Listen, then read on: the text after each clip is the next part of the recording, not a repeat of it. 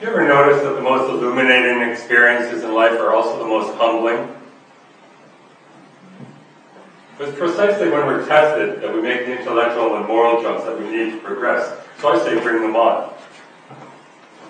One of the biggest bulbs that flashed in my life was when I met the woman making pressed yogurt in the west bank of the Jordan River. I'll call her Layla. I was an engineer sent out by an international organization to teach people how to save water, something I knew very little about. I mean, I was a civil engineer taught by people who thought we could conquer nature with a little bit of physics and a lot of concrete. She, Layla, was about the same age as my sweet mother, and she was straining the yogurt in a cloth bag and catching the drip, drip drops into a plastic bucket. And she explained to me that water was so precious that she had to save this for her chickens so that she could feed her family. She was caring for every drop. And I had nothing to teach her. I could see that she had no piped water supply, so I asked her why she didn't just catch the rain. And she explained to me that her sons had once spent 2 weeks channeling the earth so that the rain would fall into an underground cistern from which her goats could drink in the dry summer months. But then, the soldiers of the occupying army, the men with the guns, as she called them, came and destroyed it overnight. Being Palestinian, she had very few rights in her own land. She wasn't even allowed to collect the rain. And the bulb flashed for me 3 times that day. The first was to show the true value of water. The second, to show that you can use it for the service of other people. And the third revealed to me that not everyone values and uses it the same way as Layla does. And I've been thinking about that ever since. I've gone on to become a water policy analyst. I advise on negotiations over international rivers in the Middle East. I teach water security to university students. I've helped build the most complex water treatment plants in the safest of places, and some very basic tap stands in some very hairy war zones. I canoe as much as I can, and I generally try to get people excited about water at every turn. I do think about other things, like, no. Yeah, pity or envy my 7-year-old son then, who gets to go to water treatment plants when he's made for theme parks. Or my wife, who gets pulled away from the art and architecture of the palaces we visit to the center of the courtyard where the well is.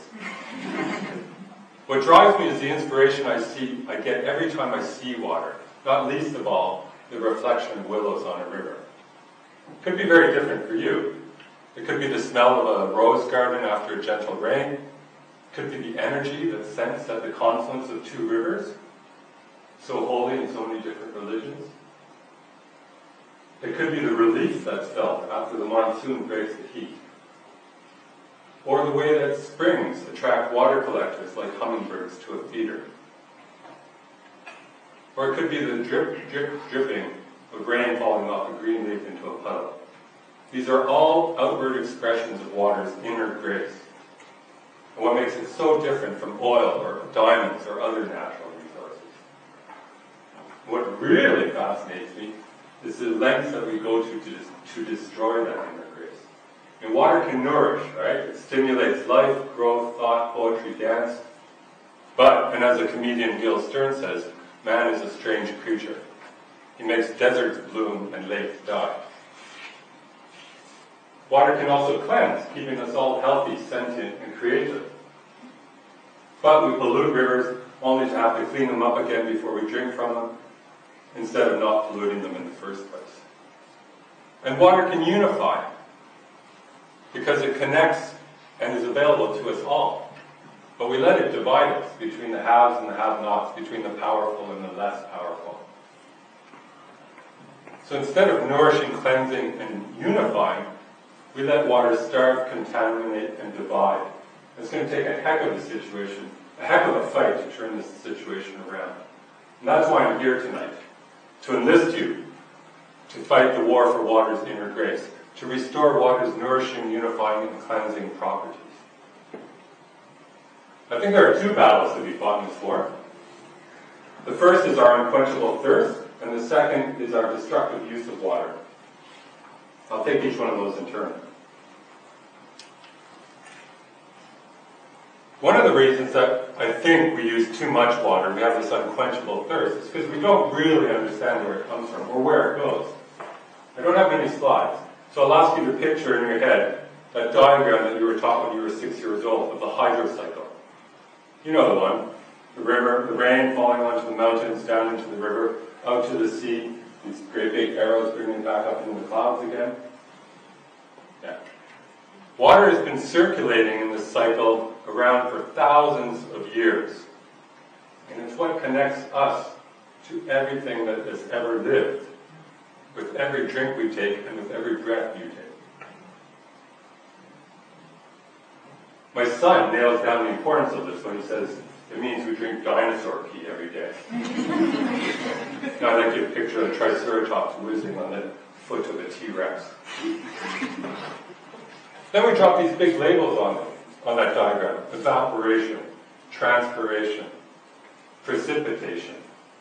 And we try to explain it or teach it to the kids rather idiotically with ever faster and tighter hand circles. And of course the kids retain none of it. And the net result is we don't think about where our water comes from. We don't really know where it comes from or where it goes.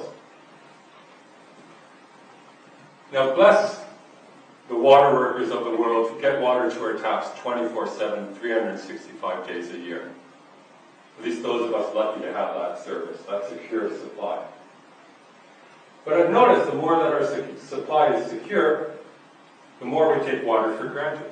And the more we take water for granted, the more we allow it to be valued solely in economic terms, like any other object or commodity. The way mutton was once sheep, or the way that lumber was once a forest. It could be priced and sold on the open market. And that's when that's when our thirst can get really unquenchable. I'll give you an example. Does anybody know where the asparagus that we consume here in the UK comes from? I mean, outside of April to May, when we grow it ourselves? That's right, Peru. From the Juanica Valley in Peru, one of the driest places on the planet. Growers there use drip irrigation to apply exactly the right amount of water at the right spot at the right time. 3,600 Olympic-sized swimming pools every year just to satisfy our demand for asparagus in the driest place on the planet. Then the asparagus is then wrapped in plastic and styrofoam, shipped across 2 continents and delivered to our local stores. Now it's an extremely lucrative business. You get, yes, so it's so lucrative, in fact, that when the groundwater levels went out of reach of the pumps, the growers simply diverted the headwaters of the Amazon River to continue feeding our hunger or our thirst. The two are very closely related, instead of using the water within sustainable limits. And what's going on here is that the growers are getting more crops per drop.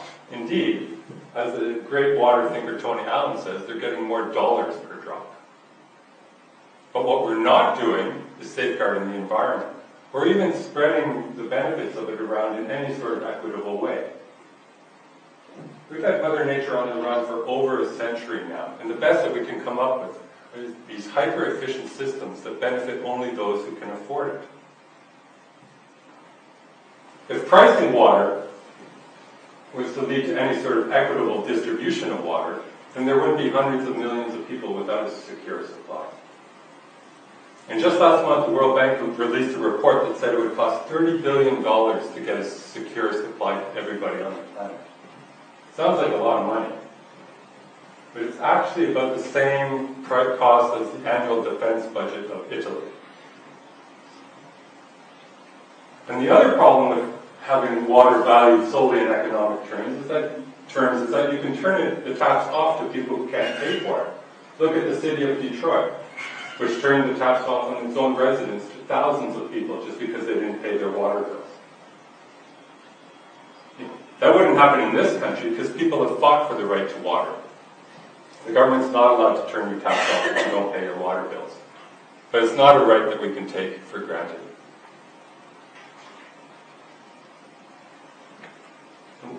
What if we were to turn off the taps for even crueler reasons? Which brings me to the second trend that we have to reverse, the destructive use of water.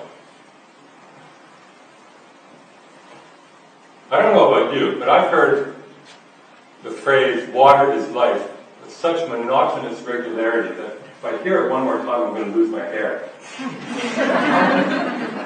I'm not even sure water really is life anyway, because it doesn't square with what I've seen working in conflict zones. I've seen water used as a tool of war. Consider, water can be death, too. Consider the snipers who wait by the tap stands that we build for the women to come and collect the water, like hummingbirds to a feeder. Just as cowardly are some of the military lawyers who from so far away are pressured to bend the rules of war to allow more collateral damage when their armies strike into heavily populated civilian areas. And we established the rules of war to try to limit the amount of damage and pain that men can inflict upon each other. They're pretty important. Collateral damage, more collateral damage, means more damaged treatment plants and more wounded children. In the former Yugoslavia, the men with the guns would dump the bodies of the people they killed down the backyard well. It's an extremely effective tactic if you want to clear the killing fields, or if you want the population to never return, throwing grandfather down the family water source. It's an image I'd like you to hold in your mind just long enough to spur you into action. At this point, water is indeed cleansing, but in the darkest and most cynical sense of the word, to favor one ethnicity over another.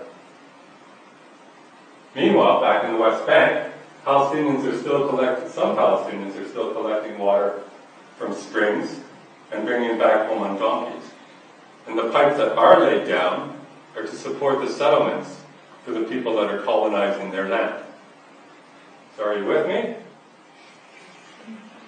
Do you want water to be available to the marginalized as much as it is to yourself? Yes. Do you want to stop the ethnic cleansers and the snipers? Yes. Do you want the drip, drip, dripping to remind you not of torture and misery, but of rain falling off a green leaf into a puddle? Then join the war for water, the war to restore water's inner grace. We're going to need a lot less detachment from the rain, a lot more connection with the rain, a lot less greed per gallon, and a lot more compassion per cup. Remember, this is a hard-nosed engineer telling you this. And we'll have to use every little bit of influence that we have. And here we can take inspiration from people like Layla and other unsung heroes. So raise a glass then to all the public lawyers who are forensically documenting the effects of armed conflict on water systems, so that the targeters cannot say that they did not know. And here's to all the water workers in the world. The men and women risking the sniper's crosshairs just to fulfill their duty, to get to clean water. Hundreds of them have paid the ultimate price for their duty. Some of them my friends. And thanks to all the activists who are fighting for the right to water around the world, so that no one can turn the taps off just because you can't afford it. Without them, the pursuit of ever more dollars per drop would lead to its logical conclusion: water for the wealthy, sewage for the slums. But mostly due recognition for all the people who are fighting the war for water every day, to the father in the favela who's treating dirty water through a cloth filter, to the mother who leaves the village for miles to collect water, to the people on the fringes of our society who are pushing against unchecked economic growth through a greater connection with the rain. These are the people to be inspired by. And then it's up to you, all of you, all of us, to act, to buck the trends, to take those risks of humiliating and humbling experiences, to push the social and technological frontiers, to make those decisions, to be those parents, to be the rain. More specifically, to support international water law and the right to water, to become a river keeper, to support the principles of the World Commission on Dam, to explore the fourth phase of water. To help that kid who connects water with dinosaur pee today be the person who makes water available for people he doesn't even know yet tomorrow. To resist and to fight the war for water with every breath you take. Thank you very much.